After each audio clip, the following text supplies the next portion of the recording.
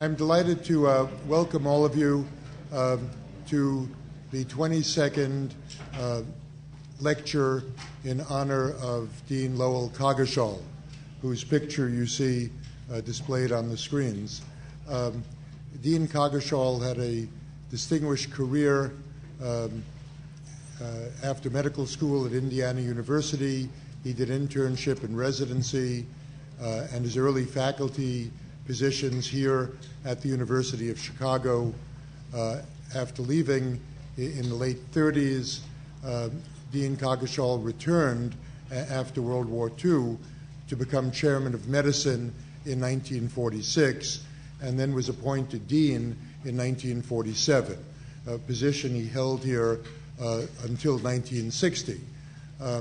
During his 13 or 14 years as dean, he was recognized around the country as the Dean of Deans, as sort of the leader of the American medical education movement.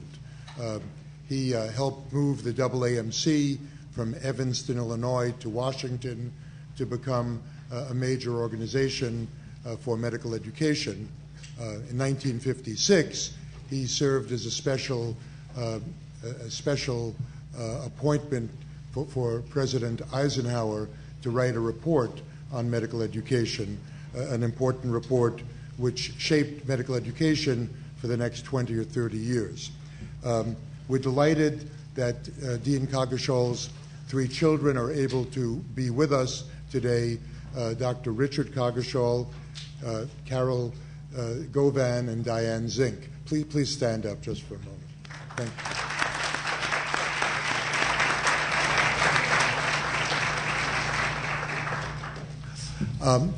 And with no further ado, I'm going to ask Dr. Holly Humphrey if she would introduce today's speaker. Holly. Thank you, Mark. This is truly one of the highlights of the entire academic year for our Department of Medicine as we gather on an annual basis to celebrate Dr. Coggeshall's legacy. And I think it's only fitting that on the occasion when we celebrate the legacy of he who was the Dean of Deans, we have in our midst the Dean of Deans of American Medicine in 2011, Dr. Arthur Rubenstein. On April 1st, 1981, 30 years ago, Dr. Arthur Rubenstein took over as chair of this Department of Medicine. That would begin a 16-year tenure overseeing and stewarding this department. 3 months after he took over as chair of this Department of Medicine, on July 1st, 1981, I became a third-year medical student at this very school. And so in the years that have followed, I've had a chance to watch and a privilege to work very closely with Dr. Arthur Rubenstein. I've had the chance to see him through the prism of a student, to work closely with him as a chief resident and as his program director, and as a faculty member at a university beloved by him over the years. And so how do I adequately summarize the 50-year career in academic medicine of Dr. Arthur Rubenstein? It's impossible. It's a career that has spanned 3 countries, beginning in South Africa, where he did his medical education and graduated from the University of Witwatersrand in Johannesburg, then followed by a tenure in England, where he worked as a research assistant in Hammersmith Hospital in London, and then he came to the United States. And in this country, he has had an impact on 3 major institutions where he has served ably. This institution, the University of Chicago, where he was a member of our faculty for 30 years before leaving to become dean of the Mount Sinai School of Medicine in New York City, where he served for 4 years, and then most recently a 10-year term as dean and executive vice president of the health system at the University of Pennsylvania School of Medicine. During this 50-year career, he has authored 379 papers. The very first paper, published in the South African Cancer Bulletin, was titled Aspects of the Pathology of Chromosomes in Neoplastic Cells, being published in 1960. That paper was quickly followed by 2 publications in Nature and a career that went on to work with collaborators at this university on the fundamental descriptions and discoveries related to proinsulin, C-peptide, and insulin. You may be interested that his most recent publication, number 379, is titled Mentoring Research Faculty in Academic Medicine. Along the way, in addition to these 379 publications, he has been honored multiple times, and I do not have the time to detail all of those honors, but let me highlight 4. He is the recipient of the Banting Medal from the American Diabetes Association, the John Phillips Memorial Award from the American College of Physicians, the Robert H. Williams Distinguished Chair of Medicine Award from the Association of Professors of Medicine, and the Abraham Flexner Award for Distinguished Service to Medical Education, the highest award given by the Association of American Medical Colleges. This career has also included, beyond the publications and beyond the many awards and accolades, the fact that he has, in fact, inspired the careers of many, including those who have gone on to be scientists, clinicians, individuals who have assumed leadership positions as section chiefs, department chairs, and deans, including our very own new dean, Dr. Kenneth Polonsky, once a fellow of Dr. Arthur Rubenstein. He has also gone on to spur the careers of individuals not likely to assume a career in medicine, those who are underrepresented in medicine, including many women. In fact, you might be interested to know that in the 75-year history of the American Board of Internal Medicine, only 3 women have served as chairs. First, Dr. Christine Castle. I was second, and most recently, Dr. Wendy Levinson. All 3 of those women have a direct lineage to the mentorship of Dr. Arthur Rubenstein. Sometimes when we have the privilege of working with individuals who inspire us to the careers we come to love in this particular profession, we stand a little taller, we feel a bit better about the work that we do each day. But it is the rare individual who can make the tough decisions to be an active steward of precious resources, both money, faculty, student staff, and those who make up this complex of an academic medical center. Dr. Rubenstein has done that by keeping his enduring focus on the enduring values of this profession, including, at the center of it all, the patient in the clinic or in the hospital bed whom we have the privilege of caring for. And along the way, he has stayed steadfastly close to those enduring values by the life he has led with great humility and inordinate distinction. He has not only mentored people, but he has mentored institutions, and ours is one that has been transformed. It is only fitting that Dr. Rubenstein deliver his talk today on academic medical centers, challenges, and opportunities. Arthur?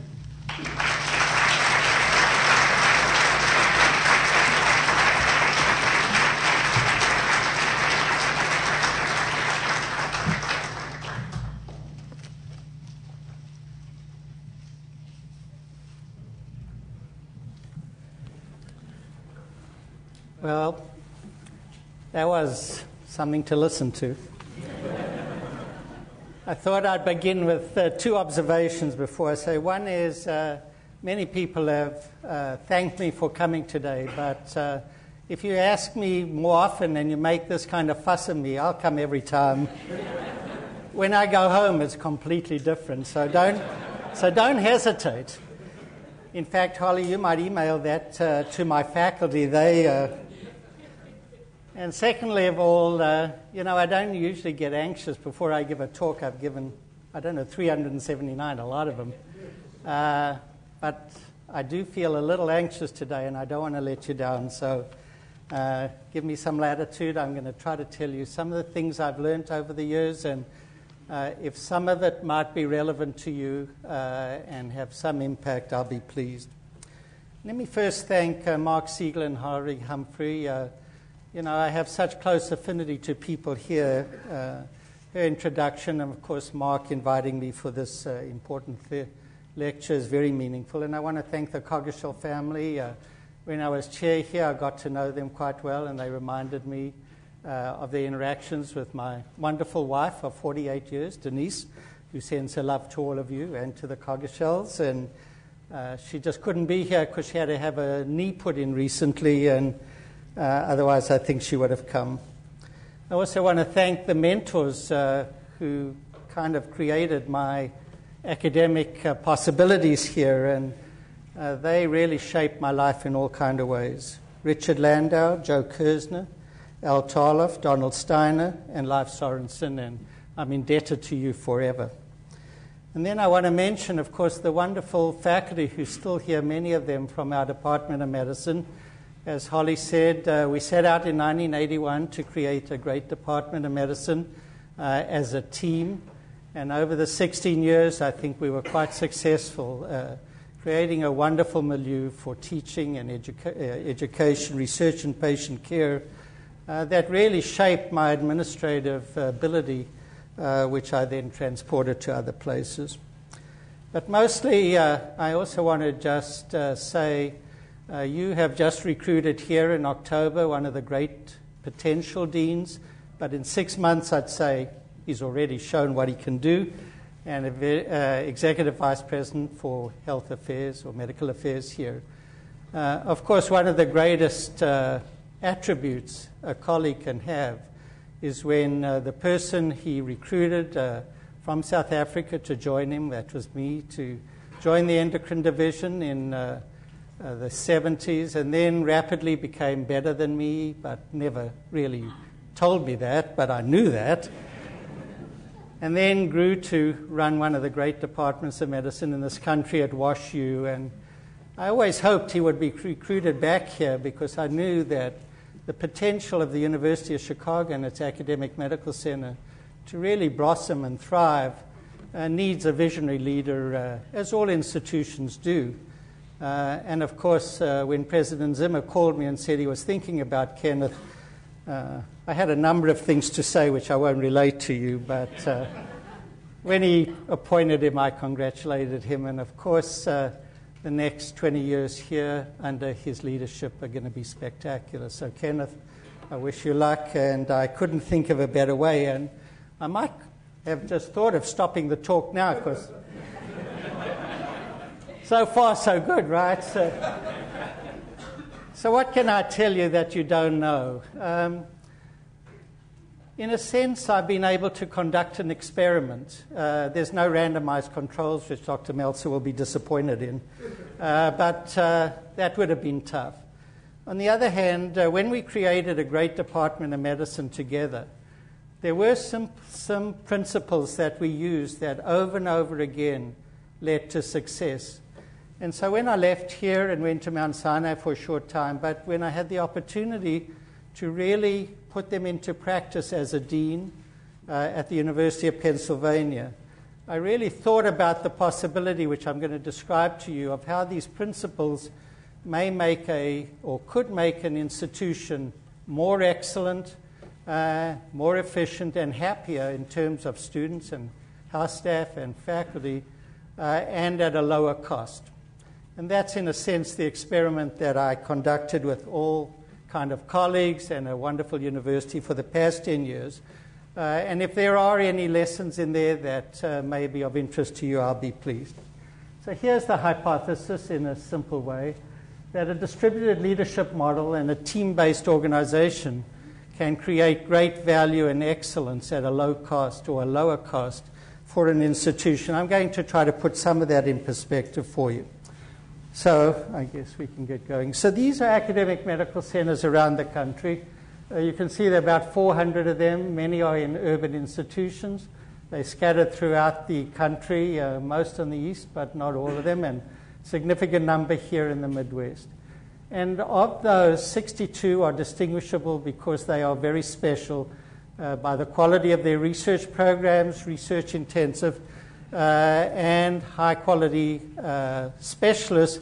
But in that setting, they also do education and patient care across the spectrum in a way that is important. Now, why are these so unique? Here's just some example in a quantitative sense. They are very expensive, cost a lot of money, and if they don't create value, as I'll describe, they can cause a lot of difficulty. And here you can see some examples. Penn, the academic medical center is about half the university. Hopkins, about 64. University of Chicago is somewhat smaller, but the proportions are the same. And even at Duke, you can see the medical center there is a very major part of the university. That creates both opportunity and obligations. And of course, it's not surprising in that context that university presidents worry a lot about us. If we do well and we're financially solvent, they usually tax the money and run the rest of the university on our money. Don't tell President Zimmer that. And if we do badly, we put the university at risk. And that, of course, is a very dangerous thing. So we have a big responsibility because of this setup to function at the highest level in a very responsible way. On the other hand, the opportunity that we have in academic medical centers to do wonderful things is, in a sense, unparalleled.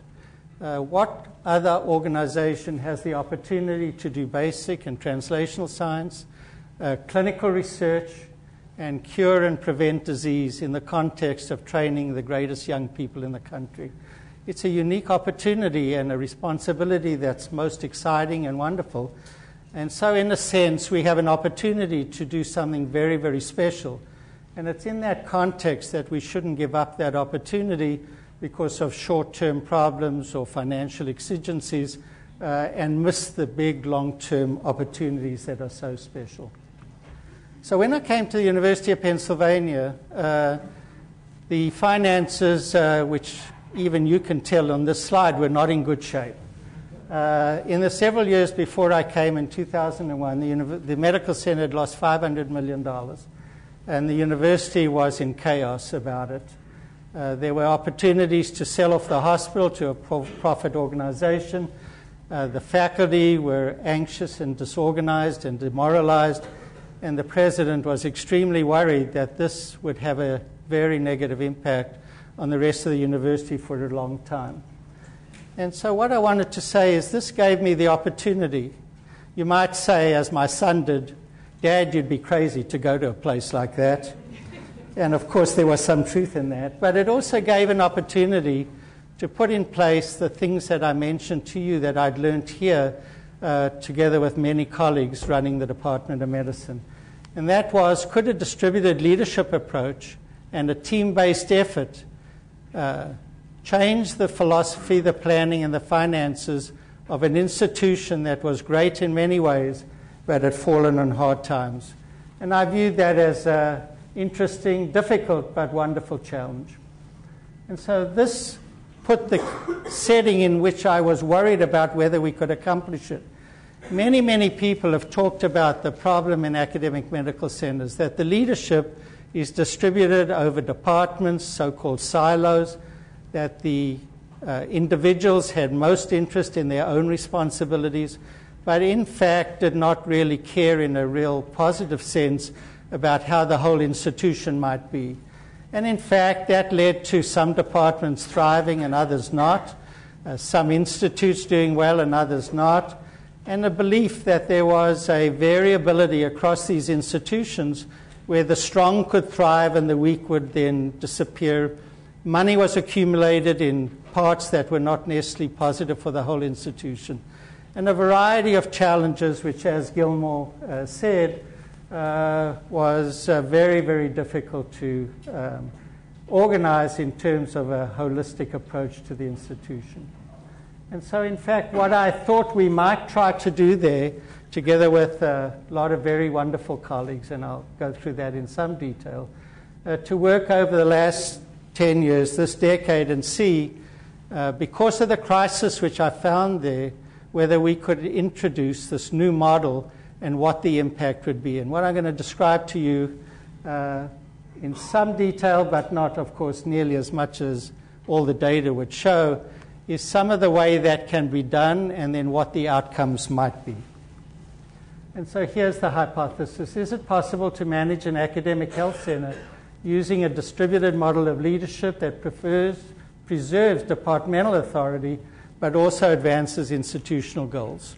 It seems simple, but many examples around the country over many years have shown that that was a very challenging thing to do. And if we could such an approach lead to enhanced academic performance, efficient governance, and improved financial management? This is particularly relevant because if you read the newspaper every day, you can see that it's almost inevitable there's going to be less money in medical research, less money in healthcare, less money for academic medical centers in the next 10, 20 years.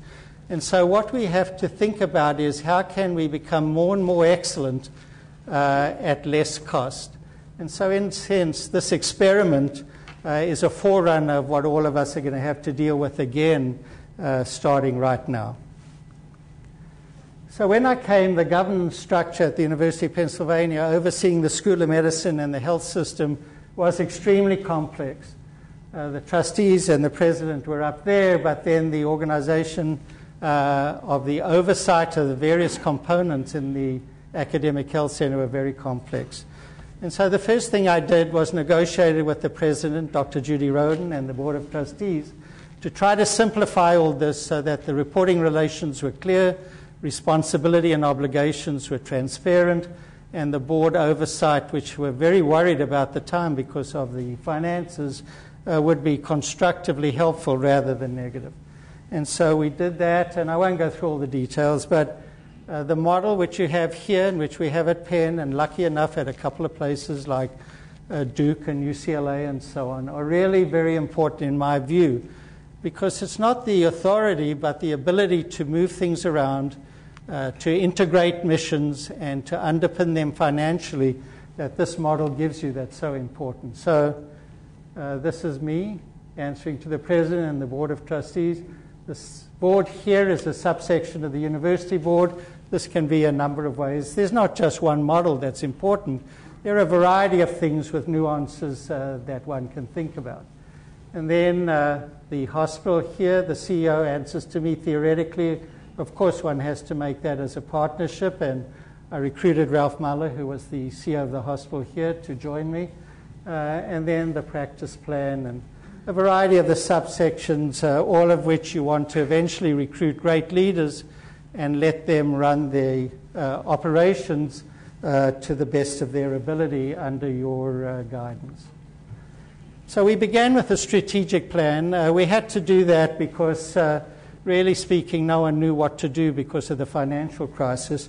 The usual things in an academic strategic plan are here, and I won't discuss them at all: research, clinical care, and education. There were two things that we stressed that were unusual. Because of the anxiety and worry of the faculty and students because of the existence of the institution being able to continue, we wanted to focus on making it a collegial, exciting, and intellectually wonderful place to work. We always thought if the workforce, I hate that term, but students and faculty and staff really believed in the institution and thought that this was a great place to work, we would have less trouble retaining great people who were being picked off, and of course being able to recruit people is the other side of the coin. And then we thought of this point that I mentioned to you, that if we could have this distributed leadership model, could we create a milieu in the academic health centers which would be programmed for excellence at a lower cost? And so those are the two key pieces of the strategic plan. And then we hoped that if we were able to implement that, excellence in patient care and education and research would follow. So this is how we went about it. We decided that faculty chairs and administrative leadership would need to adopt a holistic view of the institution. So when we recruited chairs or vice presidents or vice deans, we began by talking about what they could do for Penn Medicine, not what they could do for their particular area of responsibility. And if we felt they could not contribute to the whole institution, didn't matter how excellent they were at their department or their area of jurisdiction, we decided we didn't want them to be in that position at Penn. And so we commented repeatedly on the importance of the senior leadership to have a collaborative approach where everyone would share in the institution's responsibility in addition to their own particular area. And of course, inherent in that, you have to give up some of your autonomy in favor of shared responsibility. And to do all this, we would want all the money and space and the usual things that are important to be transparent so that nobody would think, if they were going to be good institutional stewards, that they were going to give up some of their own practical things for other people. There had to be an institutional feeling of trust that one could do that. So here's the principles that we put in place then. We wanted the leadership alignment for coordinated decision making. We wanted to clarify the roles of everybody in a very direct way for research and education and clinical missions. We wanted to measure everything we could as carefully and accurately as possible. You know, there is a theory in academia that you can't actually measure academic success. And there is, of course, some truth to that. But big parts of it you can measure. And as long as you don't look at the measurements as the be-all and end-all of everything, they can tell you to some extent how well or not well you're doing. We wanted to clarify the funds flow so that money would be taken off the table in terms of distrust or worry about each other, and so we wanted to make it as transparent as possible. And then we put in a very controversial thing in place, which actually turned out rather well. We all agreed when we came, all the chairs, all the vice deans, all the vice president of the hospital, that we would take 1/3 of our salary right up front in the beginning and put it at risk. So it became part of an incentive plan. And then of that 1/3 of our salary, half of it would be dependent on the institution's success and half our own individual area's success. And then we put in a thing that was even more concerning, but it turned out to be great actually, and that was if one or two key institutional goals that were very important were not met, we would lose the whole 1/3 of the incentive part of our salary. And so, of course, one of them was the financial stability of the institution. We had various bottom lines and so forth. The other was stability of the best faculty, recruiting of students, and so on. So there were a number of things we put in there that were absolutely key indicators, and we've changed them over the years together with the Board of Trustees. So these were the principles in which we set up the plan. And here's some of the ways that we actually put it into operation. So the Executive Vice President, these are people who span all the context of Penn Medicine. So these are leadership jobs that are not unique to one area or the other, and they became critically important because they oversaw big parts of the operation. So myself, of course, then a Vice Dean for Professional Services. This is the person who heads the practice plan, Peter Quinn at this time. And then a Senior Vice President who oversaw hospital and School of Medicine, a variety of important responsibilities there, and then a Chief of Staff and Secretary to the Board who worked both between the health system and the academic School of Medicine. And then these were ways that we implemented soon after I came to try to teach all of us how to do these things better.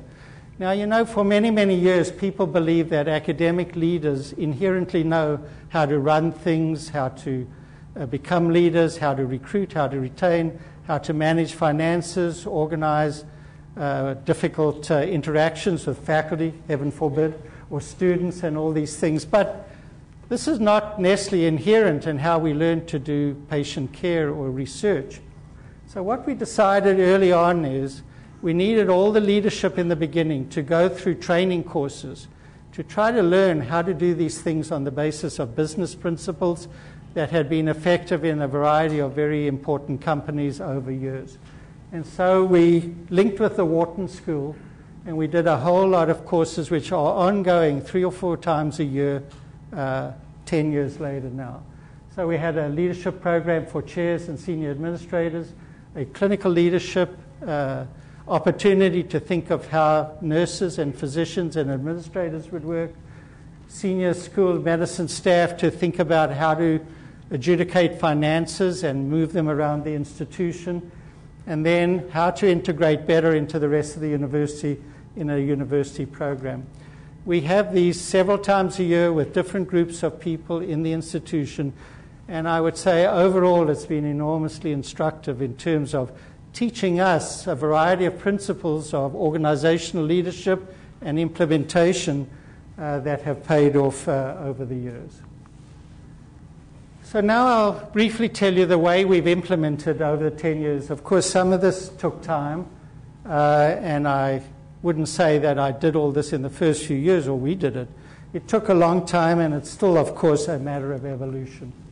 So we have meetings every week or every 2 weeks of all the leadership of Penn Medicine, the hospital, the education and research leadership. And in there we discuss everything of importance to those individuals at that time. And the philosophy there is, how can we be helpful when individual ones of us run into problems that we can't easily solve ourselves? So there's a lot of give and take there about how to do things better. Then we have a monthly meeting of the basic and clinical chairs, where each of the chairs from clinical or basic present their work and others interact with them. Then we have a monthly meeting of all the institutes and centers with the department chairs, where again, in this case, it's mainly administrative research underpinning or research productivity is discussed. And then the practice plan, which spans all 18 clinical departments, has a whole variety of faculty committees which oversee in great detail the practice plan. And then we did a number of things which were somewhat controversial, but I would say overall they've worked out well.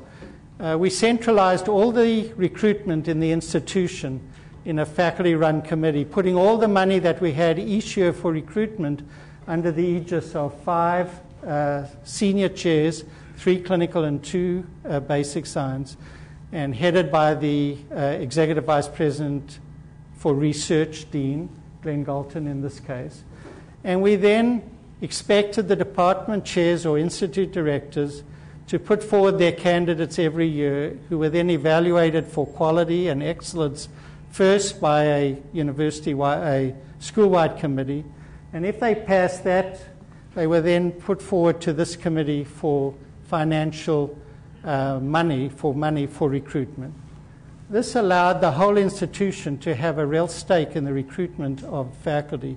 And of course, during the recruitment process, they didn't just go to one department, because many of the people involved in looking at their CVs or meeting with them during the recruitment process believed they could contribute in mentorship or space or interaction in research.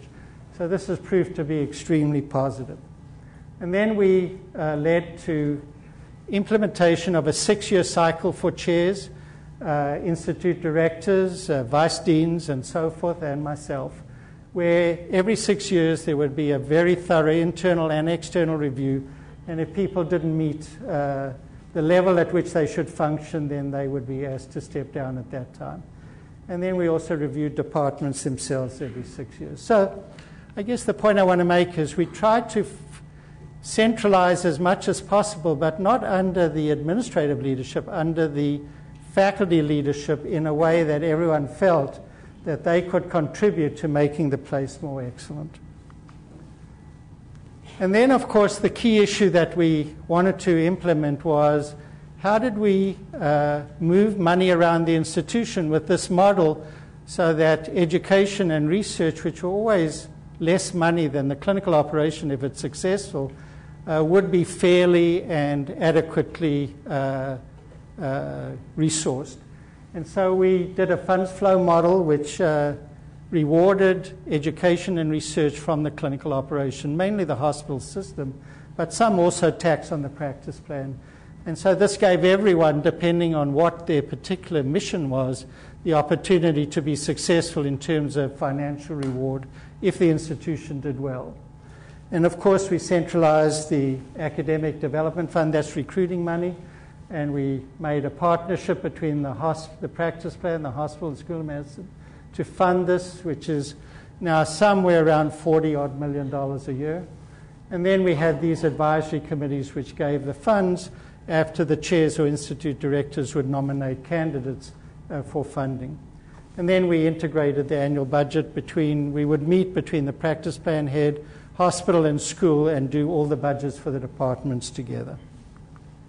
And this is just how the funds flow works. I won't go through it in detail. It's been published in academic medicine. But essentially we take money, and in academic medicine the money is nearly always in the hospital, and we transferred it to teaching and education and clinical development in the departments. But in doing it, we did it with a transparent formula, depending on the quality and expectations and performance of these areas in the department.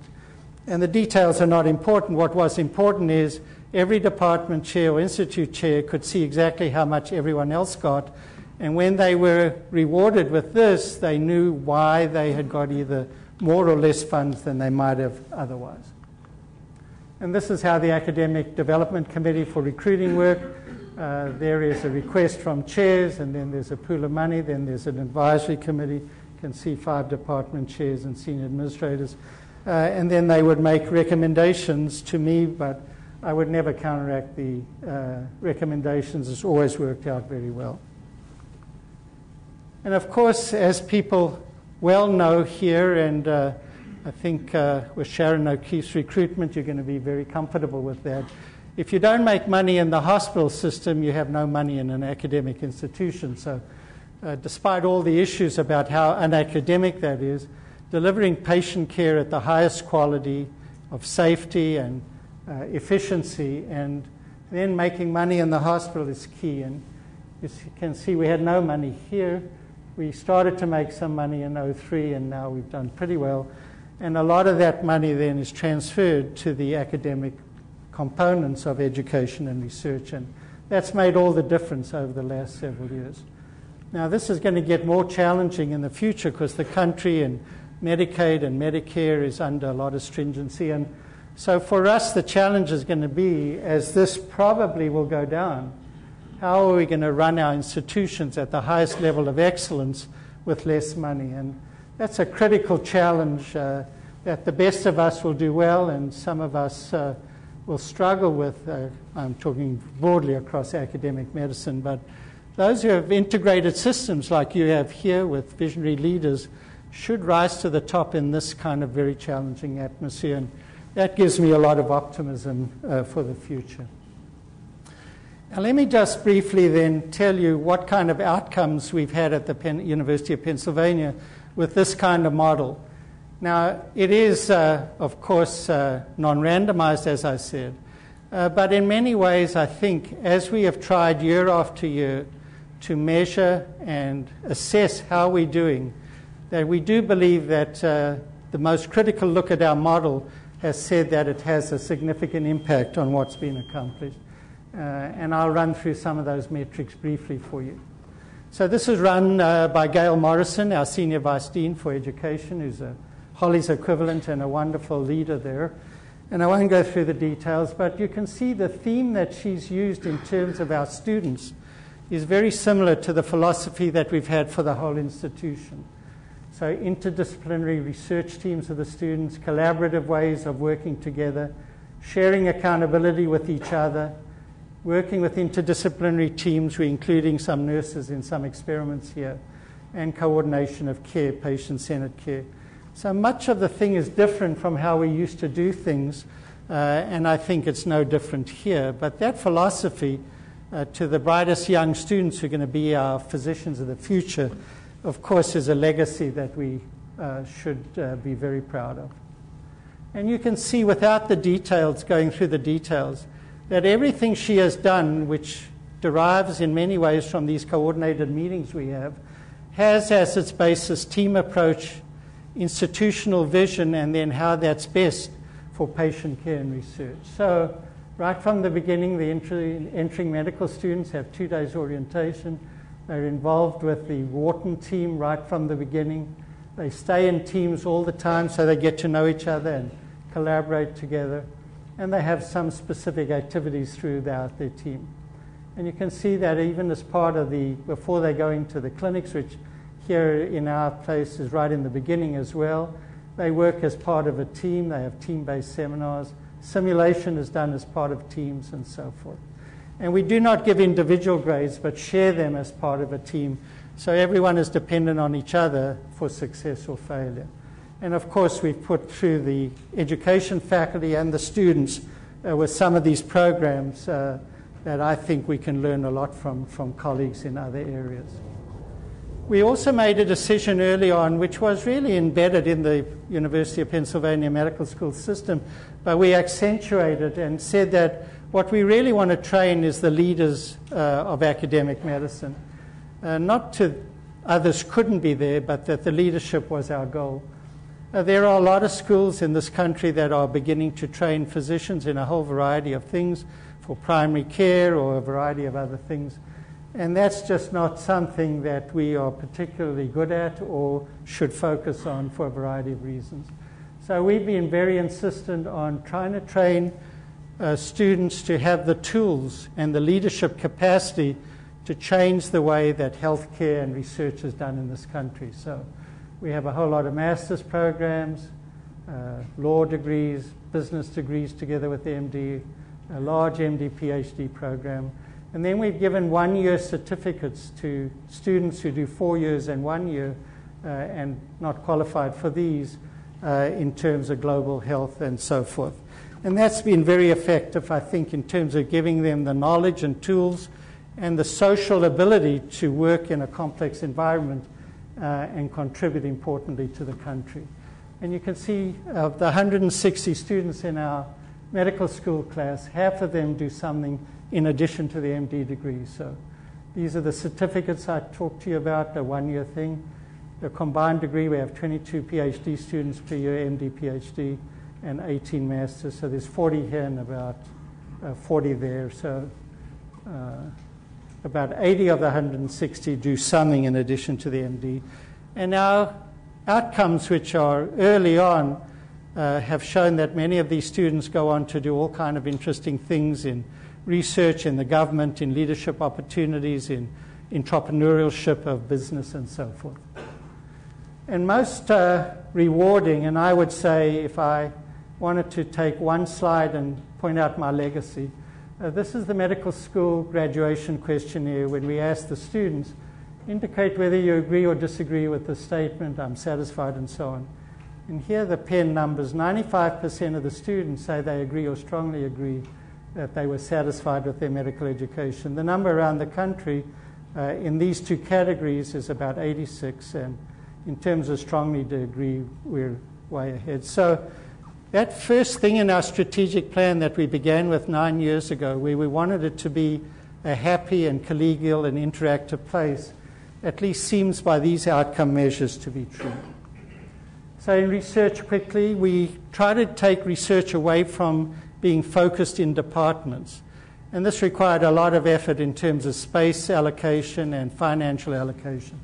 But under Glenn Galton's leadership, we developed a variety of key things in our strategic plan. And of course, these will be involved with multiple departments, institutes, and centers. And we put all the money and space into groups of people working in this way. And I think it's paid off. This is our research portfolio. These are the funds from the stimulus funds, and we've been very successful at that. And our space utilization per square foot is high. And we got a lot of money from the stimulus funds. So that's one way of looking at it financially. But perhaps, again, the most exciting thing is we started to track right back in 2002 the 10 most competitive journals and a whole variety of other things like citation indexes and H values and so forth. And then we try to encourage the faculty, if they did really meaningful work, to try to publish in the most competitive journals. JAMA, New England Journal, Cell, JCI, and so forth. And you can see this has gone up. This is in 6 months. We hope this year it will be very significantly higher. And of course, it's just one way to judge these things. We hope in the end that these indicate a long-term, real important contribution to people's health. And then in clinical work, we did the same team approach. I've worked closely with Ralph Muller and others, and we have a triumvirate here of a physician leader, a nurse leader, and a project manager for quality. And these are unit-based teams on every floor of our hospital, every unit in the hospital, ICUs, medicine floors, surgical floors. We have a team in the operating room, and so forth. And they are equal in terms of their role. Not one of them is dominant. In fact, sometimes it rotates. And we try to use these unit-based leadership teams to collaborate with outcomes in mind and see if they can deliver that kind of outcome. And here's some of the early successes of this. This is bloodstream infections. When we put in the team, we believe that they're at pretty low levels. This is a variety of things: bloodstream infections, urinary tract infections, ventilator-associated pneumonia. All of them have come down. And we think a lot of it is this collaborative, team-based approach where the responsibilities lie with a group of people, each of which is responsible, in a sense, for the whole unit. And this is observed over expected mortality, and 1 would be what you would expect. It's less than that. And then we've tried to look at whether, with all this pressure over the last 10 years, how the faculty are doing in terms of their belief and loyalty and satisfaction from the institution. And again, in a variety of questionnaires done objectively, this one by the AAMC as well, more than about 90% of the faculty are very satisfied. This is at the highest level. There are a variety of, these are the number of questions that relate to this. You can see they're not really satisfied with how much we pay them. So if you have some money to spare, this would really help push this up.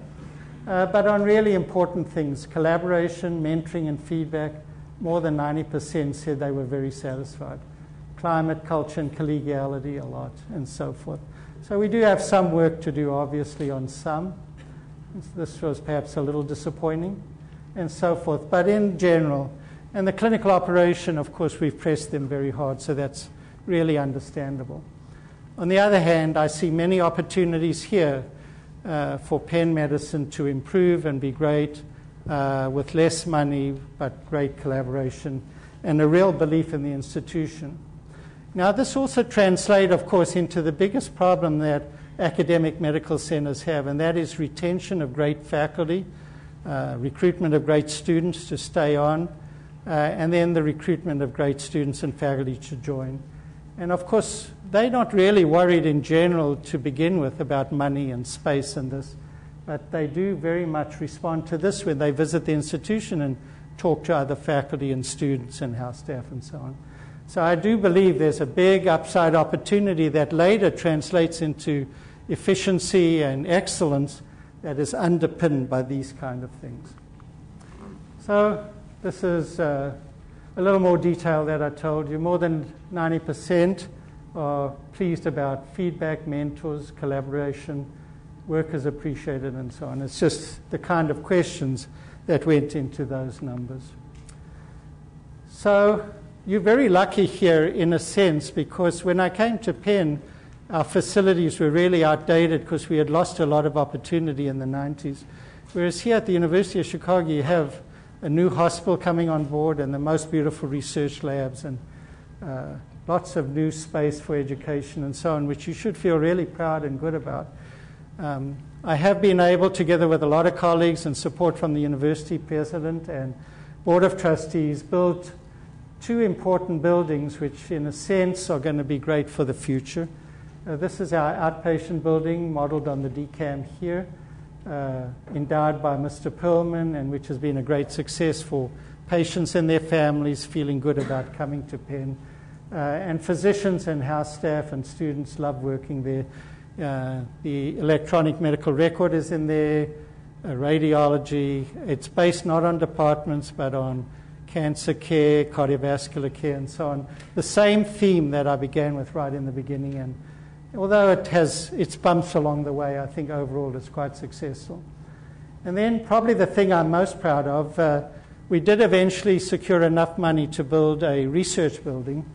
And so we started to look at where to do it. And the only space available at Penn was like a block away. And of course, I was a great believer, as Life and I did right in the beginning, of trying to put everything together so people would mix and vision and mission would be intertwined rather than separated. And so we were sitting around at this meeting I told you about of the leadership every week, and I said, it's really going to be bad to put this research building a block away because people won't walk up and down to the clinical operation or the hospital and so on. And so one of the senior administrators said, well, why don't you just put it right on top of the outpatient building? And I said that was ridiculous, which it was, but we did it. And here it is. And this building will open in May, and it's going to be beautiful, not so much because the labs are different, but here are interactive spaces where physicians and clinicians and students and researchers will have lunch and seminars and small group teaching and so forth, and they only have to walk here and here. Even faculty will do that. So we're very excited about that, and mainly because I think the promise of translational research, which is one of our important missions, can be done better in that kind of organization. So here's a summary of my talk. I think academic medical centers are complex entities with multiple forces, and all of us deal with that, but of course the upside, if one can analyze it, is so beautiful. And as with any organization, the success of AMC can be predicated upon excellence and commitment, mainly of the people. The resources by themselves are not enough. And our experience suggests that a distributed model of leadership in an integrated can allow departments to thrive while emphasizing a team-based approach. So I want to thank you. It's a real delight and pleasure for me to come here, and I'm just thrilled by the opportunity to be part of you again. Thank you.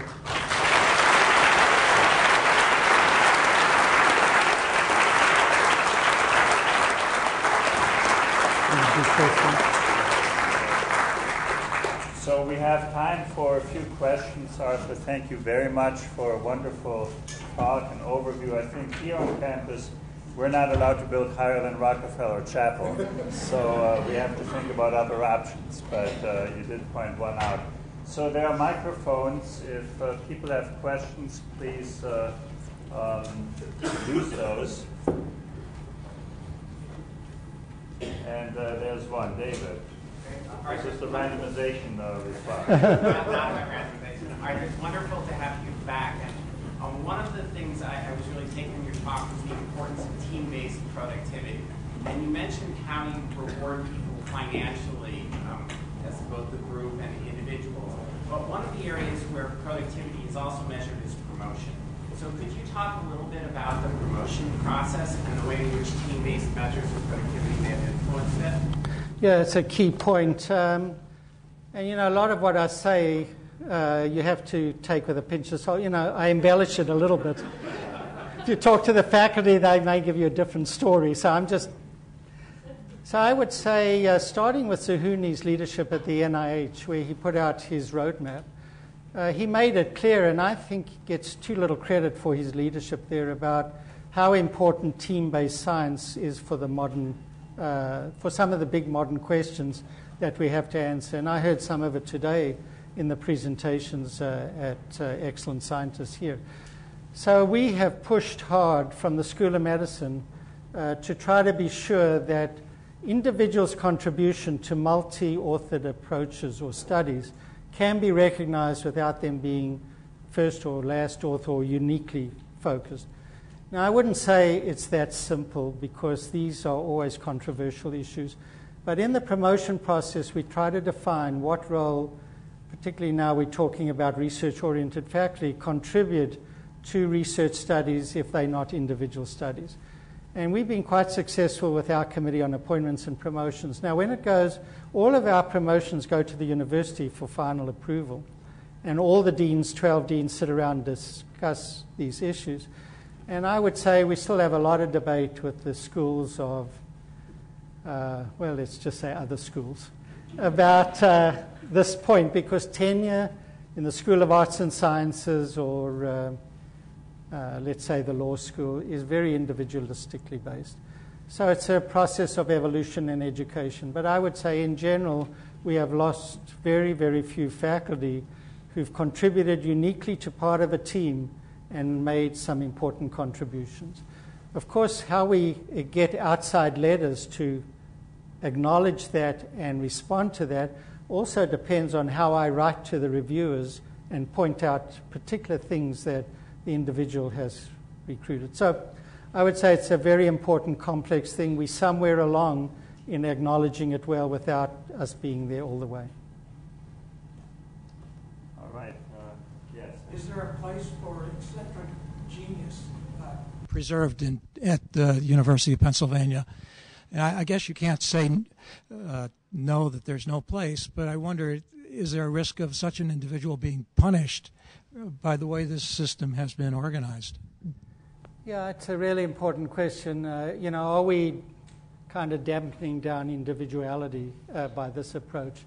We have 1,400 faculty. My guess is the geniuses there are doing great. This approach doesn't involve every single person. And creative department chairs and so on will foster their careers. And if I had a complaint, they'll tell me to bug off or something like that. So I would say I don't think it's a problem. But, I don't have a control thing. On the other hand, we are very, very careful about looking at who's left the institution every year. And we sit for some hours and really criticize each other if somebody good has left for not a good enough reason. And I would say there must be very few of these in the last several years that I'm really worried about. So I think it's okay. But probably time will tell. One more question. Is your organization of teams really agenda faculty driven? I would interpret a little differently to that. I think the agenda is driven by the leadership. The faculty are busy teaching and seeing patients and research, and in a sense, it's not their job. I mean, we're there to listen to them.